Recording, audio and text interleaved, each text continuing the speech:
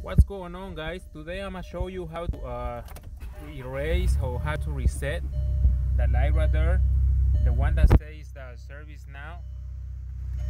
It's kind of annoying. So you see it right there, service now. So I'm gonna show you how to reset that, guys. You only got two options. One, you can do it manually. The other one, you can always use the what they call the BCDS or the backcom.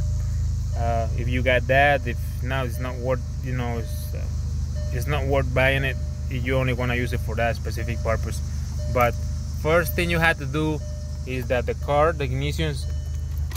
has to be off. Okay, guys. So what you're going to do with the ignition off, you're gonna press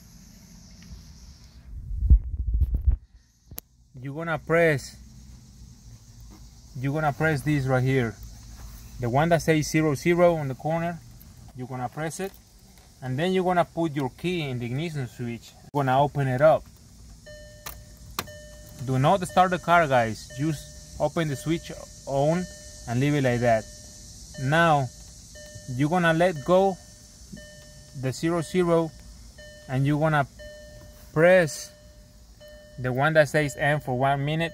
You're gonna press it once and let it go, and that's gonna reset the light, guys. Thank you for watching. So now I'm gonna show you guys